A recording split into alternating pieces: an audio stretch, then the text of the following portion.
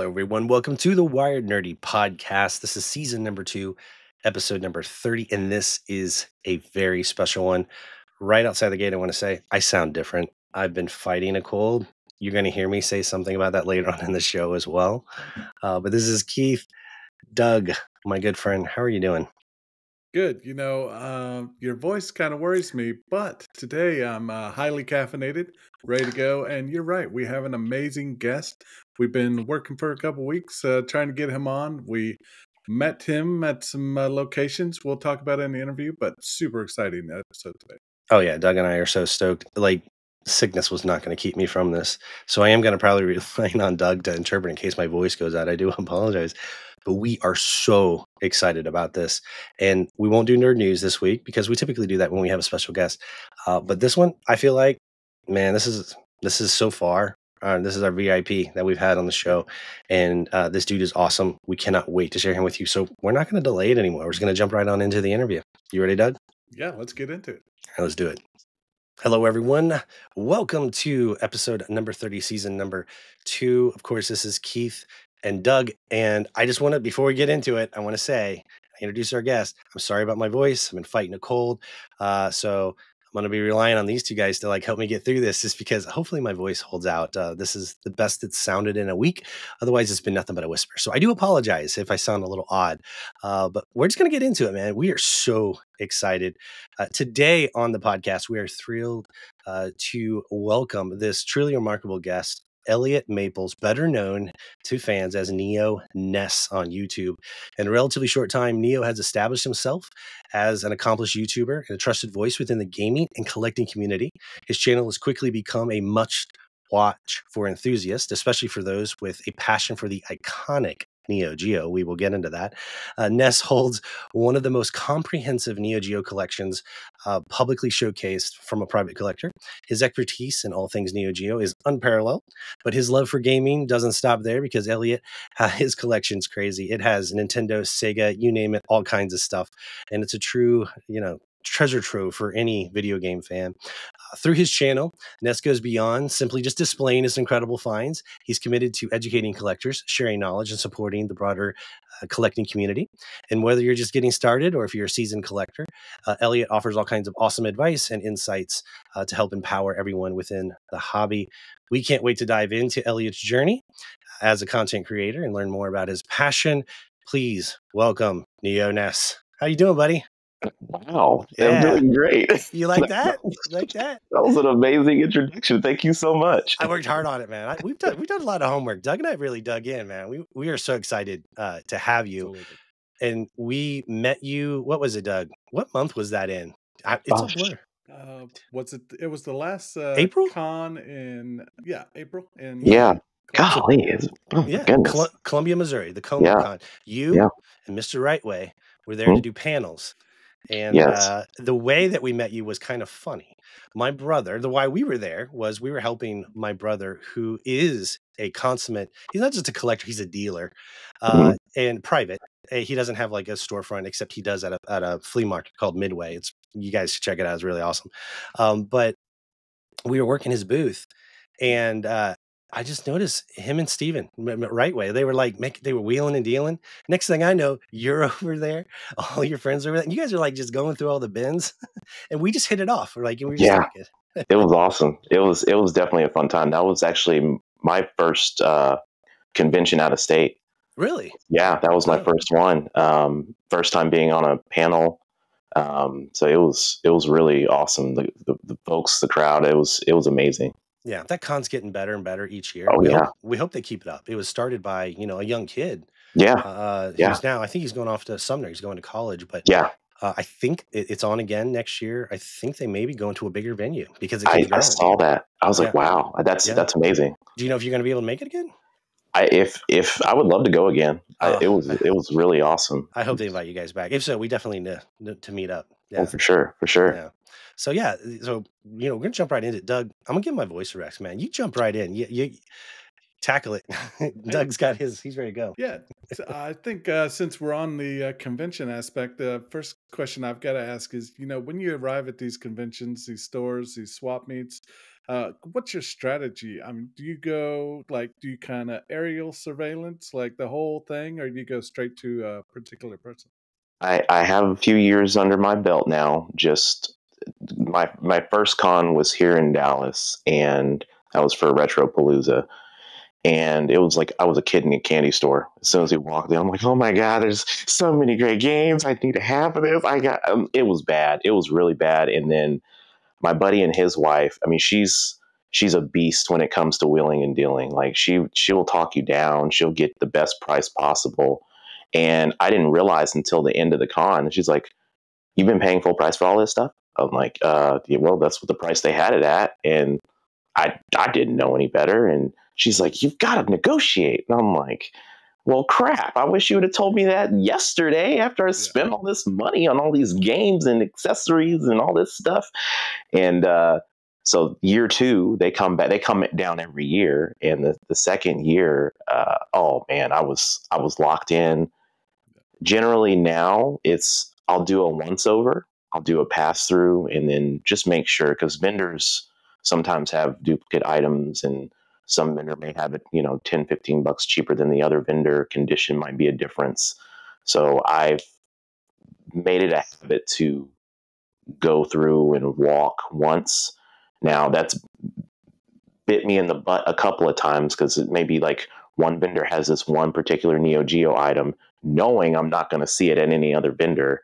Yeah. And then I come back like, "Hey, dude, I sold it." I'm like, "Oh, no." Yeah. And we've noticed like working a booth.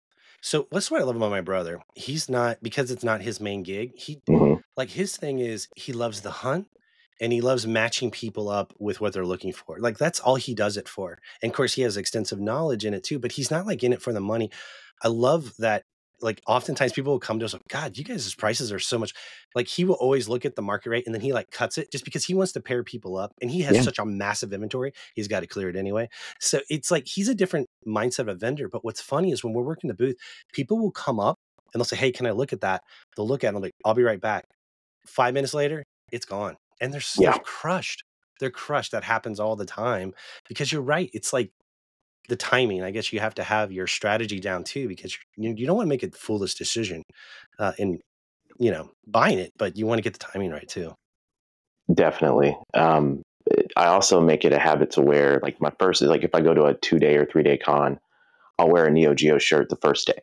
Yeah. It's always like I don't know. It's kind of like this, Yeah. not a Just kind of like, superstition, but it's kind of like my thing. So generally, the vendors will be like, "Oh, you're a Neo Geo guy? You collect?" I'm like, "Yeah, I collect. Well, I've got some Neo Geo games over here." And I'm like, "Oh, that's awesome. That's great. I have it. I already own it. I They don't have know it." how they don't know how extensive your collection is. No, I did have a vendor that was from California.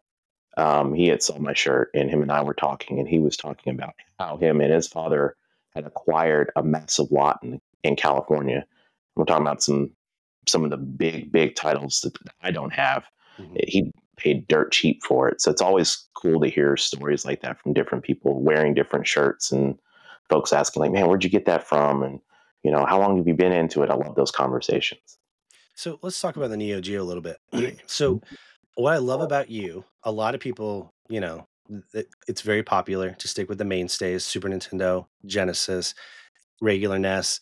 Dude, you're like, I don't know. It's like you go to prison, you punch the biggest guy in the yard. You decide to take on, you, like, if people don't know. So, Elliot, correct me because you're the expert on it. So, what makes Neo Geo different? It is that their goal as a company was to emulate what the exact arcade experience, and the prices of those systems back in the '90s, early '90s was exponential, wasn't it? Like, what makes it hard to collect for? And then talk about like, just help us set the stage for us as to why Neo Geo is a little bit different to collect for, and why I think you're a little bit crazy if we're just jumping into that one right there, man. First, I'll say that all my collecting buddies thought I was insane because it was the heart of the pandemic. I decided that I was going to get back into collecting video games. I had let go of my collection over the years, just sporadically. And my buddy was maybe 6 or 7 carts away from finishing his full NES set. So he was all he needed. Well, he doesn't have stadium events. That's the only one he doesn't have. He bought a PAL version. And I'm on the phone with him and say, hey, dude, I'm going to start collecting. He's like, man, what are you going to go for? You going to do Genesis? You going to do Super Nintendo? I say, I'm going to go do Neo Geo. He's like, wait, what? What? Are you insane? I'm like, and at the time, I'm not really calculating the cost of this. I just remember back in the day, there were games that I wanted to play, and my mom's like, no, you're not getting that. Stick to your Nintendo, stick to your Sega. That's what you're playing. So, we're talking about 1990 in the heart of, one of the biggest battles of which console do you want, Nintendo or Sega. Neo Geo was approaching more of an adult audience. Even the advertisements were very, Oh yeah, they pushed borderline rated R, subliminal, right? Yeah. The console was released at $650. We're talking about PlayStation 5 Pro. Pretty much, right? Now, was that the MVS? Am I saying that right? That's the AES. So the you. home entertainment system is the AES. The MVS is the arcade cabinet version. It basically had the same guts, the same circuitry. Same circuitry. So when you break open a cartridge for an MVS cartridge and an AES cartridge, the boards are exactly the same outside of the contact points. So, let's say, for instance, someone bought an MVS cart for, 20 or 30 bucks. Oh, let me shove this in my AES console. That's not going to work. SNK made sure of that. And when the games were released back in the 90s, you're talking about $250 a piece when they were released per game. Yeah. But now they're not ports, right? I mean, no, they are up 100 one for one identical in terms of tech, graphics, everything, to the arcade version. So that was their advertisement was, hey, we are bringing the arcade straight to your home, and that is exactly how you're going to play it, even to the point to where they were the first console to introduce the memory card. Yeah. Right? So, let's say, for instance, you're at home and you're playing, Magician Lord or something like that, and you wanted to save points and all that. You're going to the arcade later on. You take that memory card and you slot it in at the arcade, pick up where you left off at home. That's I did not know that. Yeah. Oh, yeah. It's great. Neo Geo was one of those things I would see in an arcade. I'd see the cabinet and I'd play them in the arcade. I didn't know anybody that owned one because of the cost. I knew one kid that always bragged about it, and then he ended up buying an Atari Jaguar instead. I know. And like the only game on it was like the Alien game and Doom. I think that's like all he had. And I don't know, man. Those were my recollections. But I'm going to segue into that, and then Doug, I want to throw it back to you. But you just mentioned, so you're collecting for one of the hardest systems. You recently did a video where it was about quality over quantity, and I think this showcases like your journey as a collector. What is something that you know about collecting that you wish when you first started? You kind of touched on it when you said your friend, hey, you need to haggle. But that video really kind of resonated with me because I think the same, whether it's comic book collecting or when you first start anything, you're almost like a kid in a candy shop. Like, what inspired that video for you in starting to really refine your collection? I know you recently moved. You now have an awesome new game. People, you got to go. We will talk about his socials in a bit. He has an awesome game room. You kind of see in the background there. What inspired quality over quantity, and how has your collecting evolved, throughout the time, and what's inspired that? Originally, when I started collecting for Neo Geo, I didn't realize how scarce it was for me to find a cart, just any kind of game. A lot of retro stores locally didn't have games just on the shelf for you to purchase, so that resorted to me to go to online and buy these games. And I originally started just buying the Japanese home cartridges just because they were cheaper. And I did that more for due diligence to understand, what am I actually looking at? How do I tell, what's fake, what's real, things of that nature. And then that's what branched me out into other consoles to collect for. Nintendo, Sega, PlayStation, all those things. But somewhere in the middle of that turned into me going down this YouTube craze of looking at all these collectors like, hey, there's cheap ways of finding how to get these games. You can go to Goodwills, you can go to pawn shops, all these things. I had no idea. So that opened my eyes to a completely new world of collecting video games instead of me just going to a store and paying MSRP, right? And from there, it branched off into this massive amount of games I started collecting for. So if I dropped, a large sum of money for one Neo Geo game, and then I'm like, okay, I have to take a break. Me going after other consoles that were cheaper kept me from getting burnt out. That makes sense. So that makes sense. In that process, though, I ended up picking up tons of games, buying games that I know I wasn't going to play, I know I didn't need, and then we move. So when I start packing all this stuff up, I'm looking at like, why do I have this? Yeah. Why do I need this? Why would I put myself through this hassle of moving all this heavy crap up here into this new house? It frustrated me to the point to where I knew I was trying to segment my new game room in a way to where it was presentable, it was modest, it was something that just wasn't slap you in the face all over the place. I wanted to be quality. I wanted quality, right? Yeah. So then my buddy Steve, Mr. Rightway, he was like, this is what I do. I took this to heart too. He's like, if you ever want to trade something and you're not sure if you can let go of it, take it off your shelf, put it to the side, out of sight, out of mind, and keep looking at your shelf for a week or two. If it feels like you can let go of it and it doesn't matter, get rid of it. So I started doing that. And then it got to a point to where I was like, I have a lot of filler and junk games that I'm not going to play, have no intentions on playing. It's time to let go of it. And then that's what spiraled into that video. I was like, I wonder how many other people out there have that same perspective. Like, I'm buying this huge collection. And we always hear that from so many people. Like, I'm going after this. I want a whole set of this. And I want all these games. But we never talk about the other side of that in terms of like, what happens when I've just accumulated so much, I have no more space for it. What do I do? Yeah.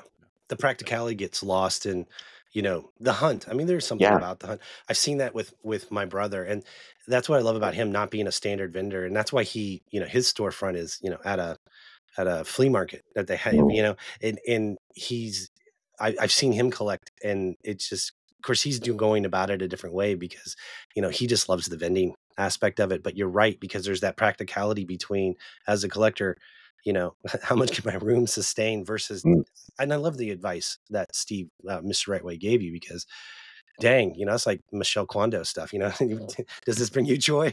When you remember that, when she decluttering people, saying it's kind of the same philosophy though. If it's a missing off of your bookshelf and you still want it there, I think that's great advice. So that's awesome. That's really cool.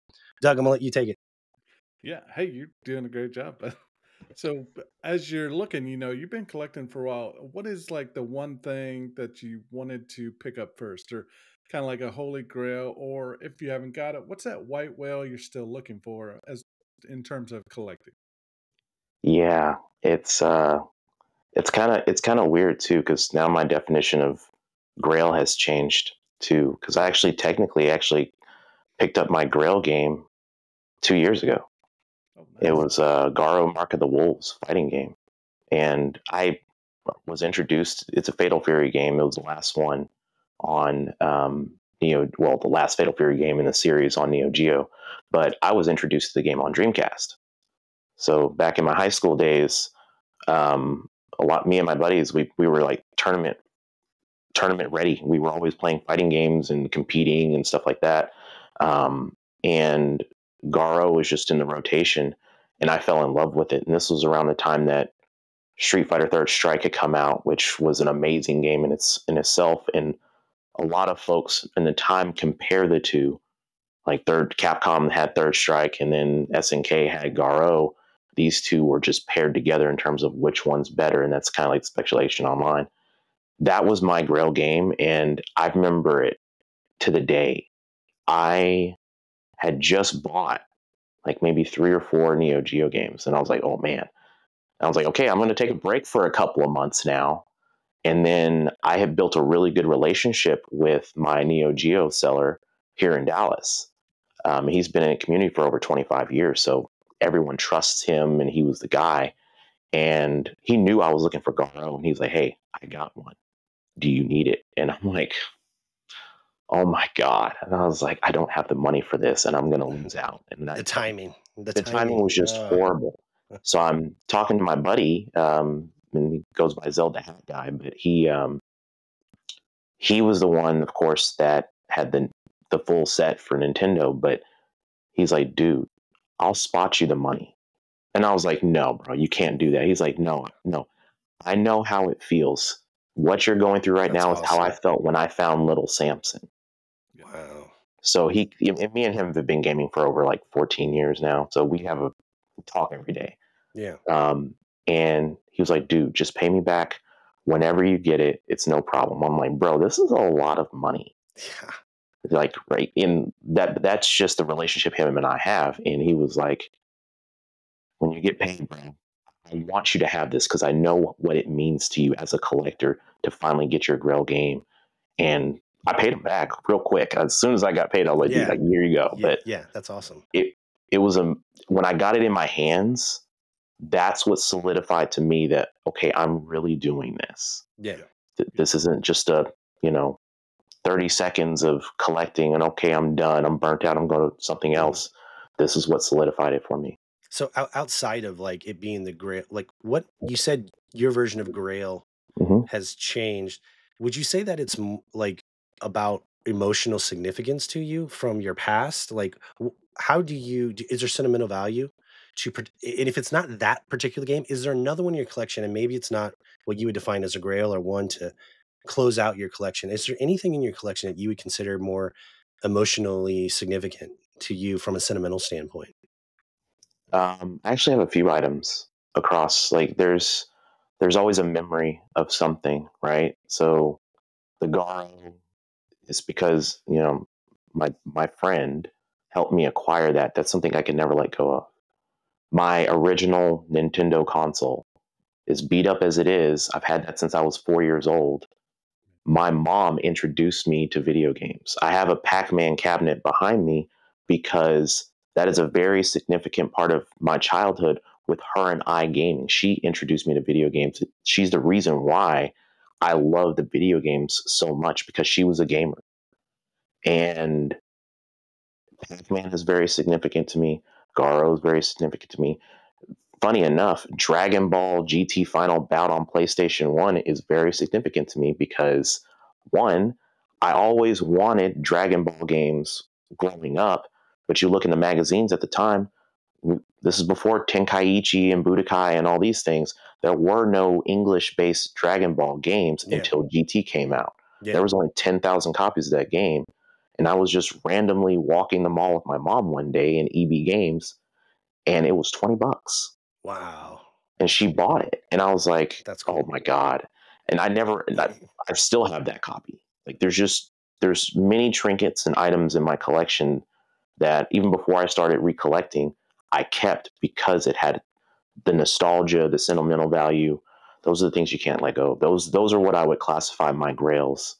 Are there games out there that I would love to have in my collection? There's probably one Neo Geo game left out of the bunch that I would just go crazy for. And it's a golf game, of all things. Oh, wow. The golf games are pretty good on Neo Geo, though. I mean, I played a few of them. Neo Turf Masters is a really awesome game. And quick side note to that is there's actually a version of Neo Turf Masters on Super Nintendo. The developers that went to SNK, or they went to a company called Nazca, and they created Neo Turf Masters. They were at Irem first, and Irem Skins is a game on Super Nintendo. Looks very similar to Neo Turf Masters on Super Nintendo. Okay. So they ported it over essentially. Essentially, yeah, very, very similar. Yeah. Oh, very cool. And what you said about how people in our past inform our future. I mean, for me, I was always, as a kid, I was really into big box PC gaming because my dad was into that. Now, my brother we had all the consoles. We were very fortunate. We didn't have all of them. Let me be clear about that. We were very lucky though, but it was one of them deals where my brother and I would always opt to like say, we kept renting a Super Nintendo. And we had a lobby to our parents say, look, $14 for 7 days. Every time we rent it, we could just buy a Super Nintendo. And they were like, look, if we combine Christmas and your birthdays for both of you, we'll go ahead and get one. We had to like lobby, right? But we had a Yeah. Super Nintendo, we had a Sega CD and a NES. But I remember, for me though, I always gravitated, but it was because it was time spent with my dad on the big box PC games, Yeah. And so Yeah. it's so funny, those things. And Doug, you and I have talked about these before. You have things from like your past. You spent time with your cousins up in your grandparents' loft playing Absolutely. Nintendo. And What's that's Super the story Nintendo I was your had. jam, Yeah. right? Super Nintendo is what we grew up with. We're in this old farmhouse, and there's like 20 of us, and we're probably too heavy. We're going to end up in the kitchen if we keep fighting. But Was the floor doing there's this? 20 of us up there in this old farmhouse playing on this old time TV. It's one of those in the furniture. It's got the whole wooden The veneer and wooden everything. Yeah. CRT.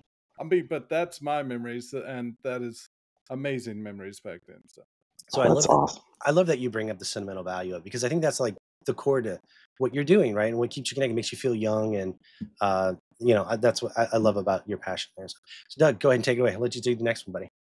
Yeah, we look at these collections, but some physical game collectors kind of look down on emulation, but it is becoming more popular. You're seeing it on the Switch now, all these handhelds. What do you think about emulation over collecting? And then have you played any emulations, or do you emulate any games at your house? I finish every video on my channel with a catchphrase called "Collect and play the way that you want to collect and play your games." I love that. Yeah. Thank you. No, I too. I love it. I love it. It's so non-judgmental, because I watch some people, they will crap all over. Yeah. If you're not like they're purist, right? They don't even like misters, right? If you're not on native original hardware, it doesn't count. And I love that you're so open-minded about that. Absolutely. You kind of have to be now. It's I do emulate. Like my Steam Deck is modded with.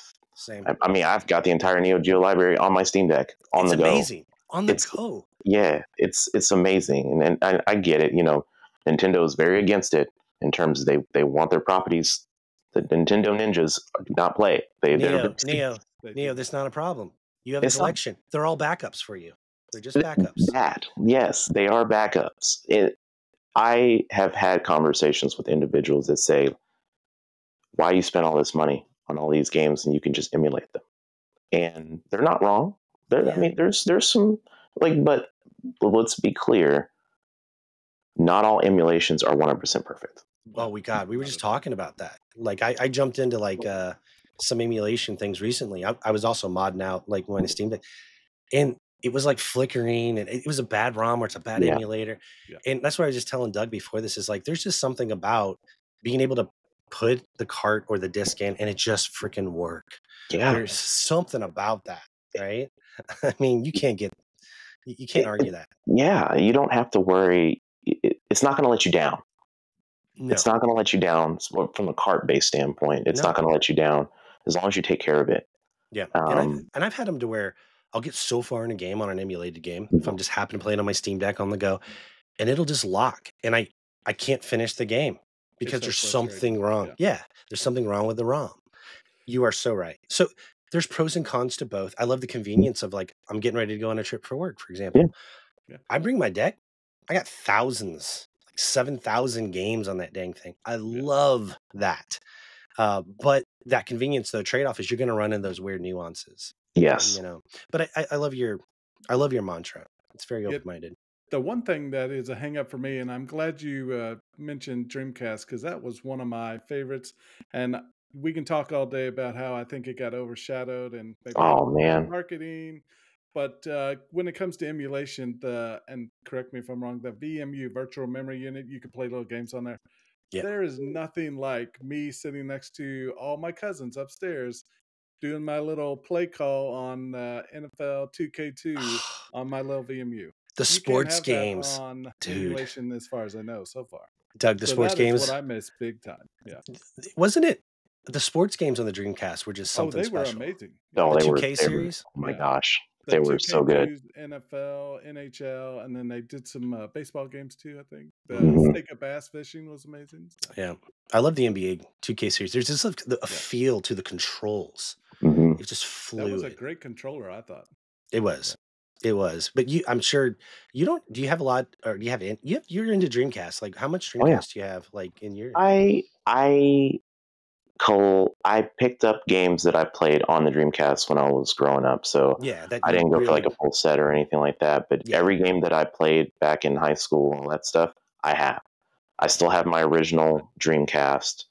One of my friends gifted me a Dreamcast in the box for a birthday Okay. gift, which I was like, "Oh Sweet. my god, so Yeah. amazing! Thank you." That's awesome.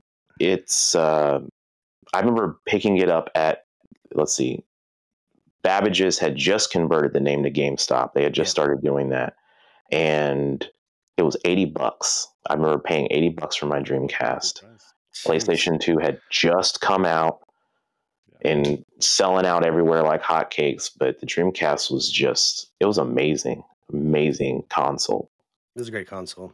It just Mhm. got beat out. The library. They just couldn't.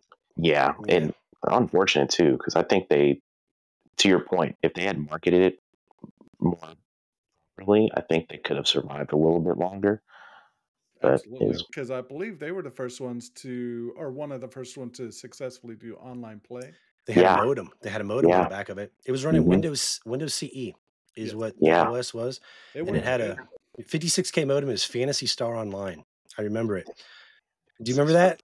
Oh, Oh, dude. That mhm. blazing 56K speed there, too. Yeah, man. Yeah, man. Get on it. It's better than 36K. Oh, yeah.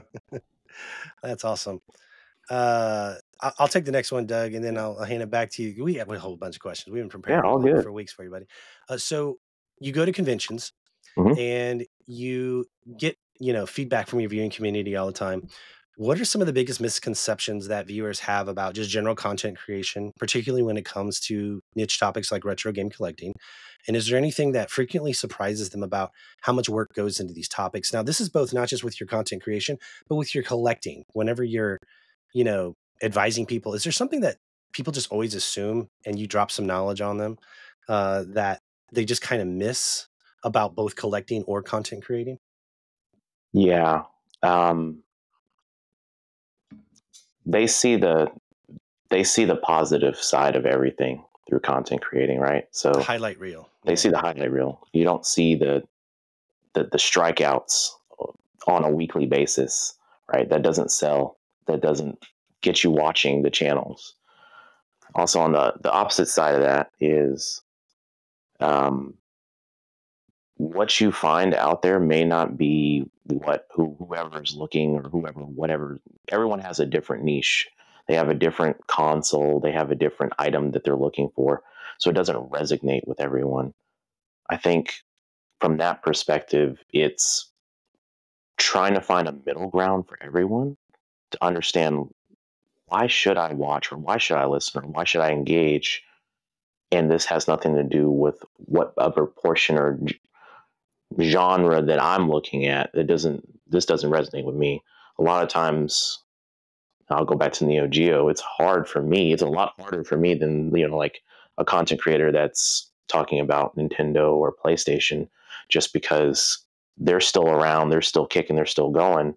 SNK is just making a game here or there. And generally, it's a fighting game, and I have to come to a conclusion to say, okay, look, yeah, I'm talking about one console and my channel specializes in that, but there's still a lot of cool, tips and tricks that you can associate with the broader audience across the board to discuss, everything, because we all go through the same trials and tribulations of finding an item, or trying to figure out, okay, how do I deal with a potential fake seller, or someone that's going to sell me something that's fake?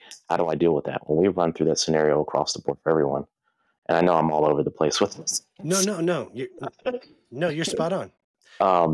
So for me, it's just been one of those things that I've personally, outside of the content creating, is like, okay, how do I translate some of this stuff into my real life too? Right? It's like with work, Um, I have, I have people that I work with, and they may be a little bit greener around the ears in their careers, and they don't understand. And I'm like, let me break an analogy down for you in terms of like, look at your broad picture and build your steps and goals towards that, right? So I kind of translate that for my gamers out there that I'm new to collecting. I want to collect, and this is what I go after. And then they ask somebody over here, and they're like, "Oh yeah, just buy all 5 of those, and you'll be good to go."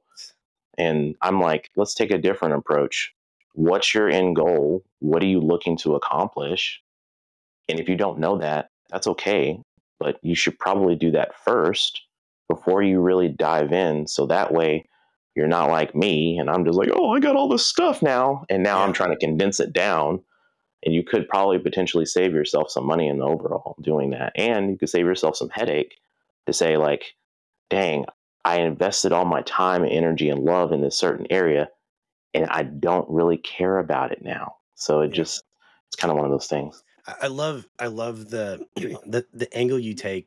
Yes, your focus on a particular console, but what I love about your channel content is that it's more than that. In that you try to educate and share, and I think you and Right Way do that very well. In that you just did one about scammers because you were seeing people getting ripped off inside of Facebook groups, and I love that you take that step back approach and you take really the community approach and that you're in one particular console focus, but I love that you take it and you take that step back and you try to apply it to everybody and you educate everyone wholesale because a lot of content creators like you're right, they're just all about, they're very tactical, they're not strategic, they're all about my channel is only about Nest, we're only going to talk about Nest, and they don't deviate, and they don't, I don't know, they never take that step back, and they never like educate. And I love because it's like you build a sense of community through your channel and what you're doing and what Right Way's doing and what all you guys do. I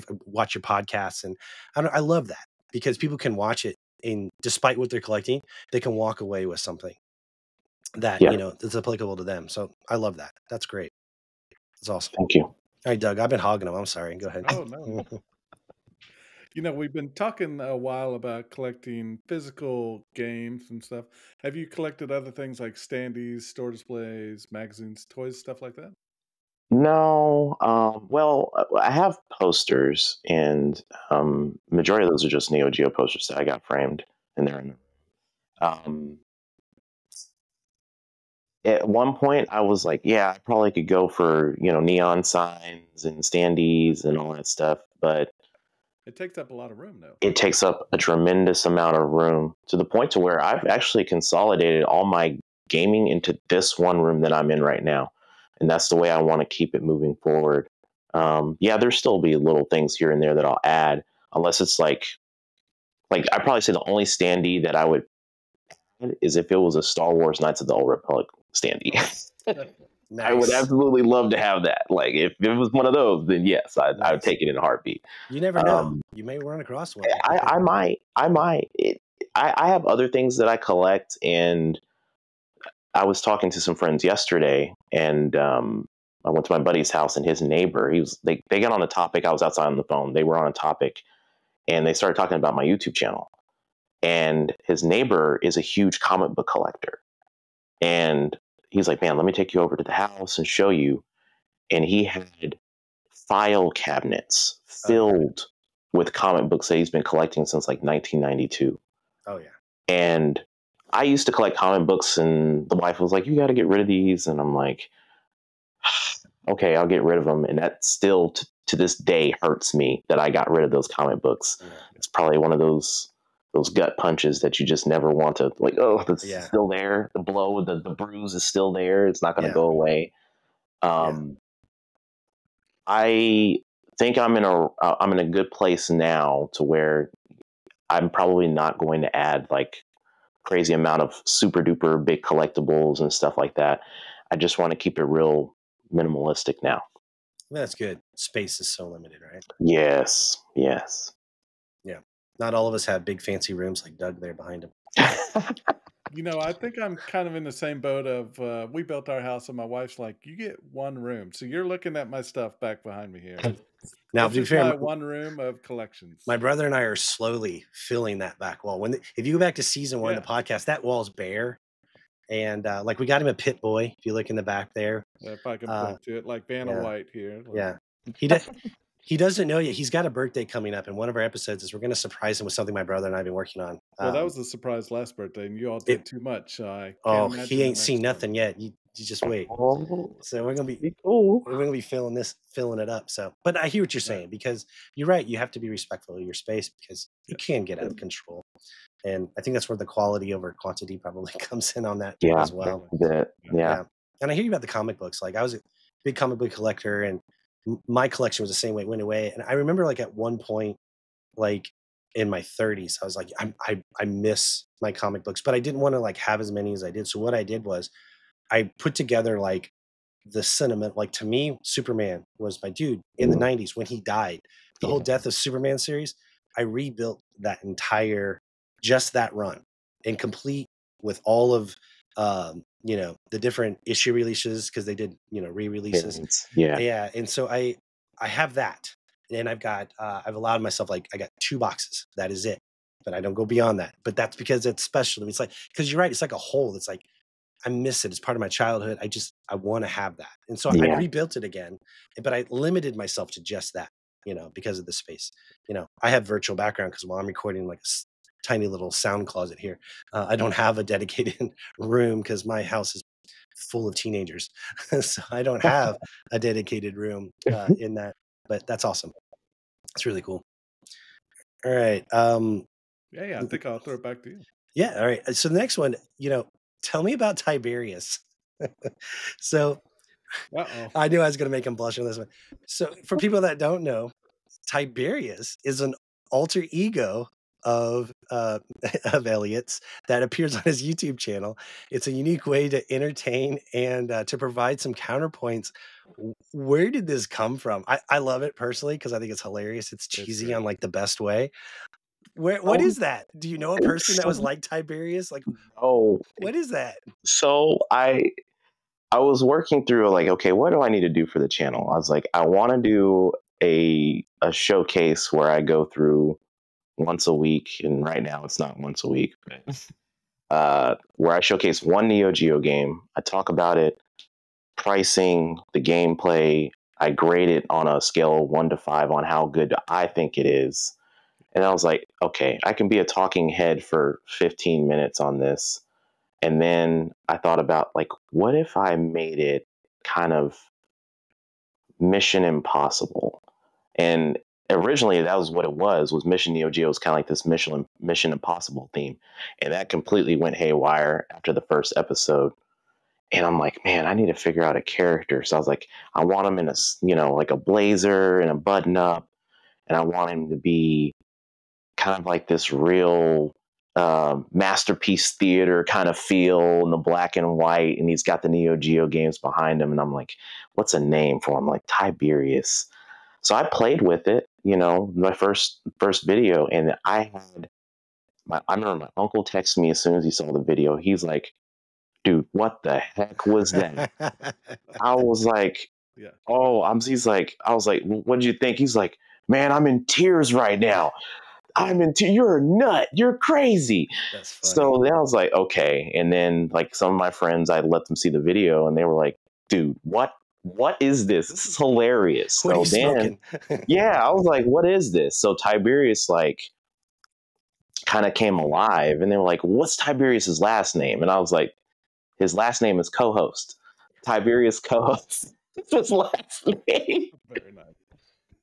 So it spawned out into this crazy, just this every week thing to a point to where now I had people like, where's Tiberius? Like, we want to see Tiberius. And I'm like, what? Like my sister, like my nephew, he's going to be 2. And she's like, hey, Uncle Tiberius is on the phone. Uncle Tiberius is on the phone. He's like, awesome. I'm like, what? And my friends yesterday, he's like, come walk through the door. Tiberius is here. I'm like, oh my gosh. Like everyone calls me that now. That's hilarious. they were like, "Is that really how you act?" I'm like, "No, that's not how I act. It's just character." And my wife thinks she hears me doing this, and people are like, "Well, do you script all that?" I'm like, "I freestyle all that. Wow. All of it's on the fly on video, and then what I want to keep, I'll Yeah. edit and then Yeah. trim it down." But yeah, just whatever comes to my head. What I love about it is in a way, when you create anything and you put it out in the world, there's always these trolls too. Oh yeah, That like if you say something about a Neo Geo game, there's always somebody going, "No, this is what I think." yeah, I love that you're almost willfully interjecting that with that character because sometimes he'll have like a counterpoint, and it's almost like you're beating the trolls to the punch a little bit. exactly it. Dude, it's actually a really creative way of handling what you're putting out there in the world. And people who love to criticize, you're building in your own criticism because you know what people are going to say sometimes, Yep. and you can do it through that character. It's genius. It's And genius. the funny thing about it is like I'll have people that side with Tiberius like 80% of the time. They think he's like your real twin or something. Yeah, they're like, "Oh man, Tiberius all the way. I'm Team Tiberius. Ness, you need to work on whatever listen to what Tiberius has to say." And I'm like, "What?"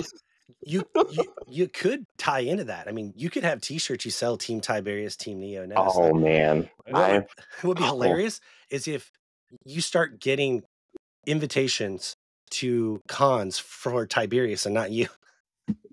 You know what? Surprisingly enough, it's hard to stay in character with Tiberius because I'll say something like the last video I did on the scammers, and I was like, "Man, you know what? I'm gonna bring Tiberius in for this." And I normally don't do that, but I was cracking up at myself. I normally don't do that. I was in tears editing the portions of it, and I'm like, "Why am I so dumb? Like, why am I doing this?" It's weird. It's so weird. It's so corny, but I think it's awesome. It works. It separates you. It separates you. It's awesome. Thank you.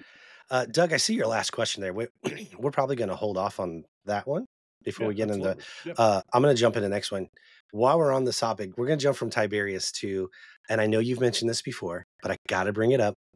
You have a unique segment, not just with Tiberius, that I've never seen before, and it combines barbecue and video games. Now, you show people how to prepare food, and then while it cooks, you showcase a retro game and talk about its history. Mhm. This is a genius mashup, by the way, that I've never seen done before. Do you plan to explore this format more in the future? Yes, and the reason why I stopped was I wasn't getting a lot of traction in terms of views with it. So That makes sense. I love the format though. yeah, Like, I thought it was good. I love to cook. I'm always trying different things here, and I had people like DMing me on Instagram, like, "Dude, when's the next cooking show? I need another one. It looks so good. Yeah. And I'm going to try that game out too." And I'm like, "Oh, that's great." I want to do it right, where it's just that kind of video, that kind of content needs more flair, and my editing skills aren't there yet. And I want to make sure that it's right there in your face, and you're like, "Oh," like you watch a clip online, and it's like, "Man, that looks good," and they've got the panning in, panning out, and scrolling in.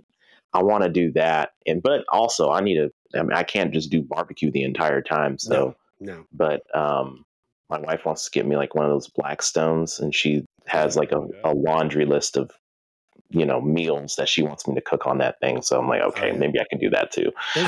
Those are very popular. Yeah, I'm sure a little bit of refinement can go a long way. But I love the concept of it. I think you're onto something. I'm surprised, like audience wise, probably didn't as many clicks, but you're right. It probably has something to do, especially when you do food. Like there's a certain way you got to like present it to make it interesting.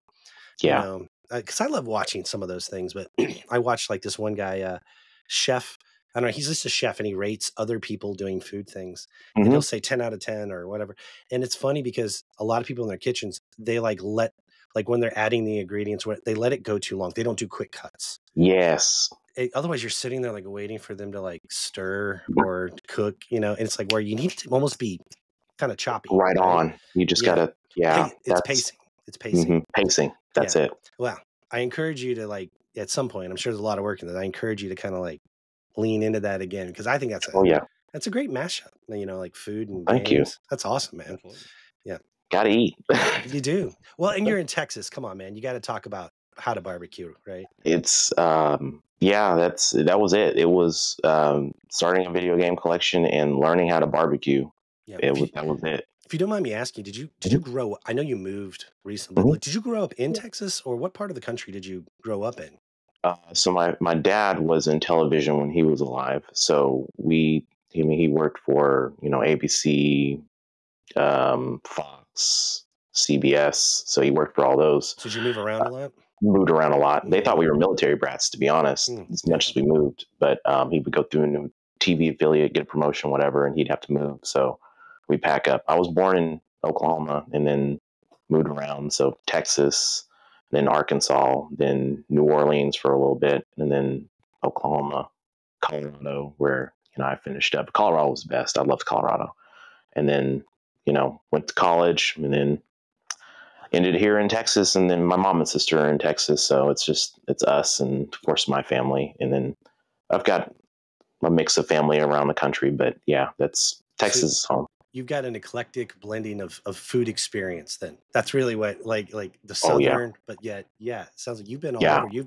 You've tried all the barbecues. Then I'm Uh, sure. yes, I have barbecue, seafood, all that. That's awesome. That's really cool. That's really neat. And I bet video games was a way for you. I think I saw in one of your prior interviews that was the way with you being almost not a military brat, but moving around so much. Was that your way that you connected with others every time you entered a new school and that sort of thing? I mean, was video games your Almost gateway to making friends as a kid? every friend that I made, because moving around, it's hard on a Oh kid, yeah. trying to build new relationships, and especially if you've been in one state for a year or 2 years and you just accumulated this cool friend group, and then you got to pack up and leave again. Yeah. um, Video games was it. Like, hey, do you have a Super Nintendo? Do you have a Genesis? Yeah, I got those. Like, oh, what games do you play? Yeah. Oh, I play that game. I love that game. And that's spirals down, and then we're at each other's houses playing, on the weekends, and there's the friendship. That's awesome. um, that kind of spawned me to when I got to college and out of college. A lot of my high school friends I had lost touch with until Halo, the Halo and the online play. Yeah. So that's how I kept in touch with a lot of my friends over the years, was through video games. And they heard my daughter grow up over the years over, online chat.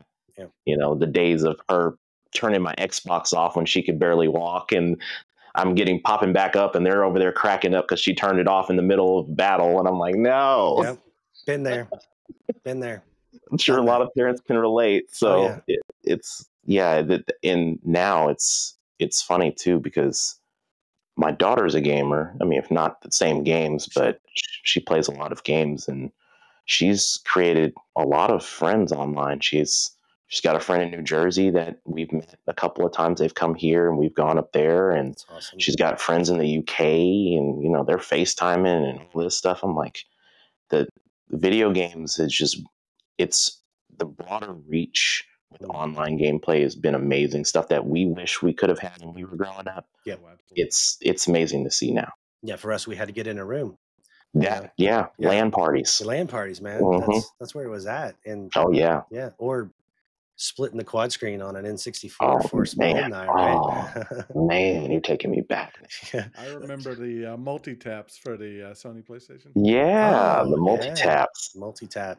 I remember that. And I remember when I first started in IT, of course it was in university. So universities Mhm. were like a little bit more loose with what you did. And after hours, we actually had a Counter-Strike server that we had hosted on campus. But what we did was we used the computer lab because it was already networked, right? Yeah. And we would all connect to the server hosted on campus. And it'd be all of us IT guys, and we would play. Like here, we worked all day. I'm in my early 20s. Oh yeah. Dude, we just would play late into the hours and just play, Counter-Strike all the way through, man. It's just you had to get in a room. It was different. But now, like my son, he's college now. He's actually going to school for game development. Oh nice. But yeah, he's going to Full Sail University and learning about the stuff I'm seeing him do, like with Unreal Engine 5, his dream is to work for Bethesda. So we'll see if he makes it there. But he's a talented kid. But most of his friend community, it's funny, like, he graduated last year. A lot of his Mhm. friends, they scattered, they go to college. Every night, man, he's on with them. They are still so tight because the video games. You're right. It keeps us together. You don't have to worry about a phone call or a text, or maybe the only text is you getting on tonight. That's Yeah. about it. Yeah. It's a great way to stay connected. It really It is. is. It's It awesome. really is. All right, Doug, I'm gonna let you round it out before we get into the rapid fire here. Yeah. I appreciate you talking with us today. As we look towards the future, if you haven't already completed your collection, kind of what's next for you? Is there an end point, or you're always collecting, always going to these shows, always looking for that something new, or something in better condition than what you currently have? Oh yeah. They just redid for Doom Anniversary. They redid Doom 1 and 2 with reskin. Like, they're big into taking the old and then doing new versions of retro games. I love that they're doing that. And then when they do a partnership with a company like Limited Run, then you get a physical release on top. I love that. Yeah. That's new and nichey. And I think that's almost probably the counter narrative to what's going on with the digital space, that hopefully that will take off. To be honest, there's such an extensive library of games out there that, I mean, if they said we're not creating a new video game ever again, and they go back and say we're just going to remake or remaster I'm in. all the classics, There's a bunch. Yep. I'm cool. Doug, I'm perfectly cool with that. what was yours, Doug? It was a Command and Conquer. Is what you're So thinking? I'm Ooh. waiting patiently for them to remaster Red Alert 2. Mhm. Their remaster Ooh. of the first Command and Conquer. Oh, it was so good. Yeah. I hope they do StarCraft, but I heard they're doing a first-person shooter of StarCraft. Yeah. don't think I was they're like, what are gonna we get- doing? Yeah, they're going the wrong way. We talked to our StarCraft buddy, and he said, "I wouldn't play that." Yeah, Yeah. He does like competition, like he likes, they still do competitions with StarCraft. yeah. And it's Big like, time. why would you shift from real-time strategy and let's do a shooter? That makes sense. I don't know. I would say that then once I complete the Neo Geo, I'm done in terms of full sets. Okay. Like I won't be going after anything else. I have friends that say, "Well, you're going to go after something else." Like, no, I'm not. No, I'm not. Cons, yeah, I'll occasionally go. I don't need to be invited or anything like that. I just like going, the experience. And then in terms of other games or things, there's always going to be a handful of games. Like right now, I'm just trying to round off certain games that I don't have from my childhood that I'm still after. So really, once I have those and I've come to that place to where, okay, I have everything that I want, I'll be good. And it's just more of things that hit me in the nostalgia feels that I would go after. But other than that, that's pretty much it. I want to ask a follow-up to that. Sure. It always comes up on a lot of channels, and it's kind of controversial. We're open-minded. We don't have a lean either way. A lot of collectors are threatened by what's happening in the modern space with digital. Where do you stand on the trend? I mean, you're looking at, the PS5 Pro just released, predominantly digital unless you buy the add-on drive. We see this lean. You got Game Pass, you got streaming starting to come into it. How do you feel about the landscape about what's going forward? A lot of people concerned about Xbox may just completely get out of the console and become publisher. Where are you at with the future? Do you think that has any type of an impact on the physical collecting side of things? But what are your thoughts on where this is going modern wise as a follow-up? I look at it in a couple of ways. I look at my daughter's generation. They, mind you, there are a handful of children her age that care about physical. Digital is there. That's all they've ever known. They've had access. Steam, EA, Roblox, everything. Yeah. They've had it, since they were born. So it's a completely different perspective for them. I kind of classify our generation of gamers. I call this like the gaming boomers. Oh, that's funny. We're kind of like that because we're like, oh, you can't take away my retro. You can't do that. I'm like, well, I mean, you don't really own it if you you don't have really it. own it. I gotta have the tangible item right here. Unfortunately, we're moving towards a more digital world, and that we can't stop that. Now, I will say this. I do not like the fact that companies can hold certain games hostage. I don't like that. I don't like that. I understand that licensing agreements drop and fail and companies get exhumed or, acquired, all those things. Yeah. At the end of the day, I know a business has to make money. Corporate's going to have stock prices that they have to get and shareholders and all that information. I understand all of that. However, the main core and base foundation of gaming is playing a game. Is it enjoyable? Does the consumer want to come back and play that game over and over again?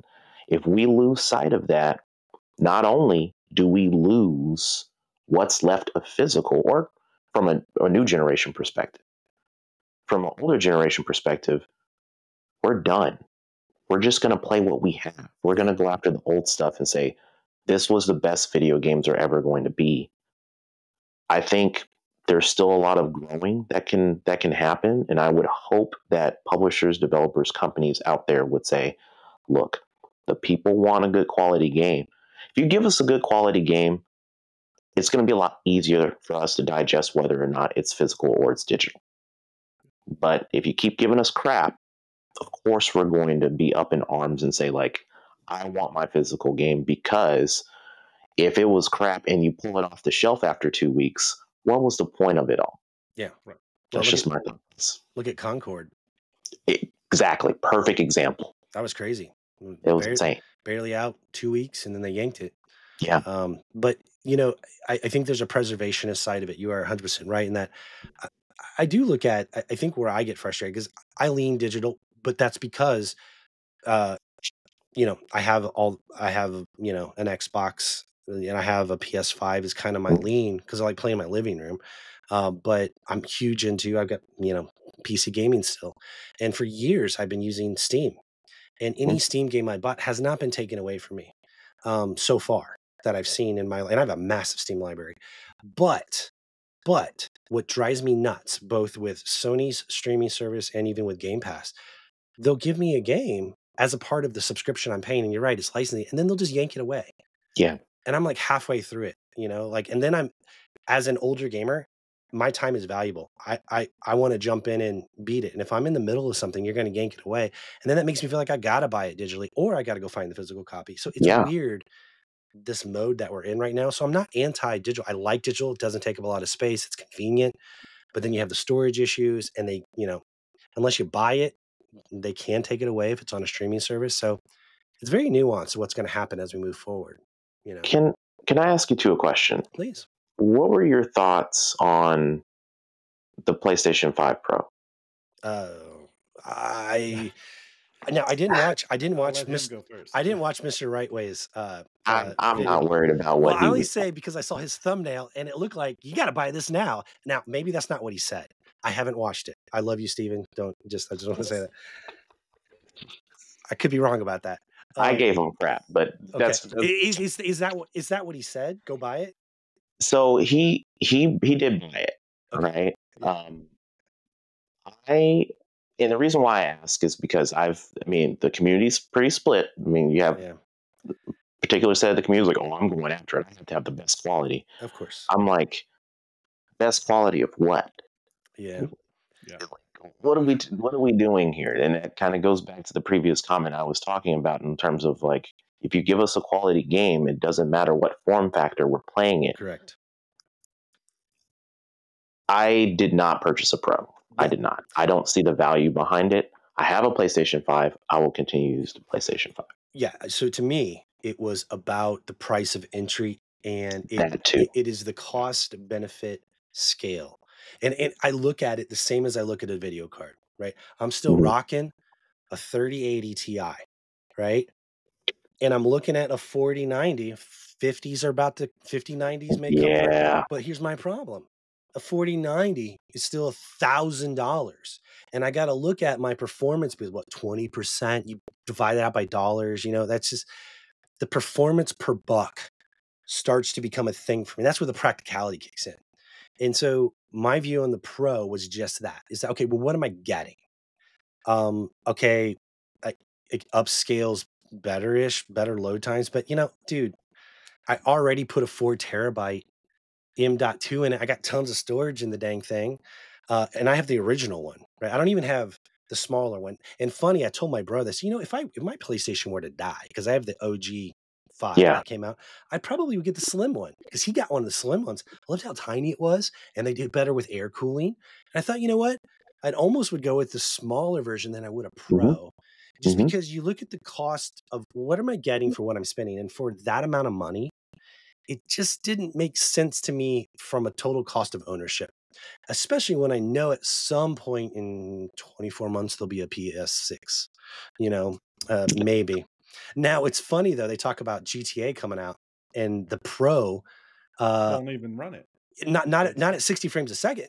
They're saying it's like 30 frames a second. So I'm like, So if I look ahead games I'm looking forward to, like GTA, I'm just like, if I'm going to be locked at 30 frames, I'm going to play on my regular PlayStation. Yeah. And Yeah. we have this conversation all the time. Sometimes I can't tell the difference between 4K and 8K, man. Like my It's eyes, I'm just we like, can't. We're at that point now where it's like, what are we really doing here, folks? Like, you no, sitting here telling me you could tell that leaf fell off the tree and yeah, you saw it hit the ground and it caused a ripple in the water in this game. Really? Are yeah. we really saying that? Well, and you saw the side by side pictures with I like couldn't tell a difference. me They neither. look the same to me. Yeah. Oh, dude, like The Last of Us is such a gorgeous game, It's a great game. Yeah. and so is God of War. The thing is, Yeah. I played all of that on my regular PlayStation, and it was gorgeous. Yeah. Like, do I need it to be even more gorgeous than gorgeous? I don't know. It's like, I don't know. So that's my take, Doug. I didn't mean to. You and I talked No, about I it. mean, What's I your take think on it? you've said everything I need to say. It's kind of like the iPhone SE. It's just Oh like, yeah. here's a side version while we're waiting for the PlayStation 6. It's like a half And step. Yeah. my thought Yeah. is, you're right, like 4K, 8K, whatever K is after that. Our eyes, I'm not a doctor, and they can only detect so much. So, Yeah. do we need to start upgrading our eyes like we upgrade our graphics cards, stuff like that? Cyberpunk. And even there, I mean, if you're talking about AK, you're gonna have to get an AK TV. Yeah. And then And 8K HDMI cables, like yeah. high bandwidth, Yep. or not bandwidth, but data. Yep. And if you got a long run like I do in my living room, I got to get a 50-foot optical HDMI cable just to, Oh my. like, dude, it's just like, yeah, where does It's it never end? ending. And I think it goes back to what you said. Am I enjoying the games that I play? Do they play well? And do they look good? Hmm? Yeah. I don't know. You have to find that mark. But I do respect people that want the best, because to me, like, Yes. I'm that way. Like, when it comes time to upgrade my PC, whatever, you ask Doug, I'm always, whether it's a really expensive Shure mic or my massive Flex folding, 50-inch monitor, like, I'm going to go big if I'm going to invest and upgrade, but I don't want to always keep riding that rail because it gets really expensive, and Yeah. to always be doing that. That's a great question, by the way. Man, we should have had him interview us. Yeah. I'm going to go back just for a little bit as Yeah. far as the digital aspect. My thoughts on that are, look way back in the day at the big box PC games. You get a little bit of swag, some stickers, you get these Yeah. big, glorious, beautiful maps. And now with digital, you get the game. Yeah. There's nothing extra unless you buy a special edition, obviously, but there's nothing like the good old days of getting that physical media, physical collecting stuff. Reading the So manual. that's what Remember I'm reading gonna the miss out manual on. as a Manuals, kid? man. Remember you Oh, get absolutely. I'd be Well, reading and then it the in the manual car. told you things you didn't even know could Yep. exist, like Yep. 2 players on Duck Hunt. I didn't know that. Yeah. The collector's editions now, to me, Oh, for some games, yeah. are a complete joke. Yeah. Unfortunately, like, it's, you give me a disc, and the disc is basically the code. It's not the game. And I'm like, Yeah. what? Why? Yeah. What happened? Where did we go? Yeah. What did we do wrong here? Yeah. Like, I'm paying how much money for A lot. Yeah. a lanyard and some stickers and Plastic Right. little And- statue. yeah, a patch that I can sew on to something that I'm probably not going to wear. Like, Yeah. what are we doing? Like, It is weird. Yeah. unfortunate. Well- But there are still some good ones. I think the God of War one was pretty good with the They hammer. are. That was good. Well, and you have companies like Limited Run that Yes. they're taking stuff that's digital and then they'll do a physical release. And sometimes they'll do, that's why I love watching like Metal Jesus channel. He always does great unboxings of things like that. You know, Radical Reggie. There's some big YouTube guys out there that are doing some really good stuff, and they'll always showcase like what Limited Run is doing. And I love how they're keeping that alive, because it's almost like they're trying to make it quality again. You know, a lot of those collector editions. I think I mean, there's a couple of companies like that, but we're going to need them in the future for sure, 100%. especially for like, I was really hurt that Black Myth Wukong didn't get a physical release. Yeah. That game was definitely worth a physical release. Yeah. Like, I wanted a statue or something. I'm like, I need the Monkey King in my game room somewhere. Yeah, that would be cool. Yeah. That would be awesome. You know, it's funny you bring that up, because there's companies that are doing unique things like that. I can't remember. I'm going to probably it's not Black Isle. There's a company that keeps redoing retro games. They redid System Shock, Night Dive Studio. The main reason why I bought a PlayStation 5 when it came out was when Sony announced they were doing a remaster of Knights of the Old Republic. Oh my god. That's like my it's a great top 5 favorite game on Xbox. I mean, I play it once a year. Even to the day, I play it once a year. Yeah. And when I saw the trailer with Revan, I was like, I'm sold. I got to get a PS5 right now. No game. And then they were like, hey, the game's been canceled. I'm like, I know. No. That was so frustrating. And then the Switch release was weird. Yeah, it was like glitched or had they changed parts of the game. You're better to go back and play it on original release. I had my buddy is at his wife, they're at Retro Rick's convention this weekend. Yeah. And he sent me a picture of the Switch box set of Knights of the Old Republic. He's like, man, do you want this? I was like, no, I'm good. Because it just, I mean, yeah, I'd have it in the collection, but that version of the game wasn't good. The Xbox version had bugs. The Steam version even for... It was rough at first, wasn't it? It was very rough at first, but the mods and, the community really fixed that game up. Even the second version, the second game, they added all the deleted scenes from Obsidian and all that stuff. That I played through that. I was like, oh, this is a great game. Such a great game.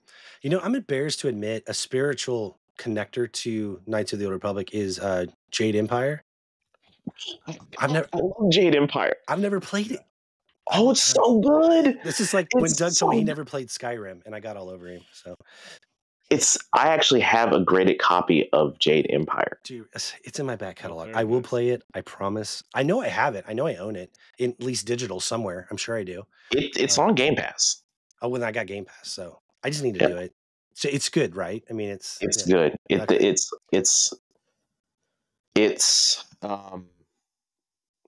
me think. What's a good? It's got some Knights back when BioWare could do no wrong. Yeah, right. They were awesome. They were the best. So it's got elements of Knights of the Old Republic meets kind of like a martial arts, and then the language they're speaking a language. It sounds like it could be Chinese, but I think they said they made language up in the game. Okay, but it's not Japanese. It's not like Ghost of Tsushima where it's Japanese based. No, it's not. Okay, no, it's definitely a game. If it got a remaster, oh man, it would be amazing. They could go back and just have bangers. Just keep all remastering day long. Here's my money. Here you go, dude. I bought the System Shock one. I love the first one. I played through. Oh yeah, dude. And they're redoing the BioShocks. I'll play them again because they're just the first ones were so chef kiss. They were so good. Loved them. All right, Dougie. What do you think, man? You ready to throw some rapid fire questions at the tail of this? Oh man, do this. We really appreciate your time. We don't want to hold you up too long. We got about 10 or so questions. We're just gonna we're gonna alternate here. Yeah, we're gonna rapid fire. Now you can give your answer. So the reason why we do this is because of the Wired Nerdy podcast. Yes, we love video games, but we love all things like geek. That's why we're called. That's why we're Wired Nerdy. So we want to get a feel for you as to where you stand on some of these things. We're open opportunity. We're non-judgmental. So just so you know, there's no wrong answer. But Doug and I are going to alternate and take turns for each one of these. And Doug, I'm going to have you start with the very first one, man. And feel free to elaborate if you want to defend your decision, because people in comments may, you know how people can be. I don't have a Tiberius. I have Doug. He can. Right. Go I'll ahead. have to elaborate on the first one, just give my take, but Marvel or DC, Oh and I'll man. kind of give my answer after you. We'll take Uh, turns. Yeah, yeah. Live action or animated? Ooh, Ooh, ooh. Let's start with live action. Just the main stuff there. Live action, I'm giving it to Marvel. of Yeah, course. Say. Yep. yeah. Animated DC. You can't touch it. No, They're awesome. in agreement. I look at Marvel and it's similar to the Dreamcast, but it's Sony. They've done such a great marketing campaign, and the Infinity Wars and the whole Avenger series, they just blew it out of the water. Oh yeah. But DC's got some hits like the Snyder cuts. I Yeah, like this. I love the Snyder Cut. I did too. Yeah, It's yeah. controversial. Now I collected both when I was a huge comic collector, Mhm. but I'm a DC guy. I told you, Superman's my guy. I am so excited, but yet nervous about James Gunn taking over Superman. Yeah. Um, it looks. I hate the suit. I hate the suit where they I showed do it, too. but they said it's set in the 1970s. It has a lighter feel. They're going for more of a Christopher Reeves 80s. I'm gonna be open minded about it. But I will say this, guys. I told Doug before this. I don't know if you've seen this yet, Ness. Have you watched Penguin on? No. I started it last night, dudes. You got to watch it. It is. Oh, so it's good. Oh, my wife, like both, we were just chills. It's so good. It's like Good. The Sopranos set in Gotham, and Ooh. it is so good. And they keep saying like he's gonna win awards, and I can see why. So if they can take the momentum and the feel of what they're doing in the Penguin show and move it into Batman 2, which I liked the Batman movie with Robert Pattinson. It wasn't my favorite. It was good. I've seen worse, but like if they can keep that momentum going and build on that, of course the Joker 2 movie sucks, but we kind of knew that it would. I've heard nothing but bad things about it. What they Only should have bad just things. stopped. Yeah.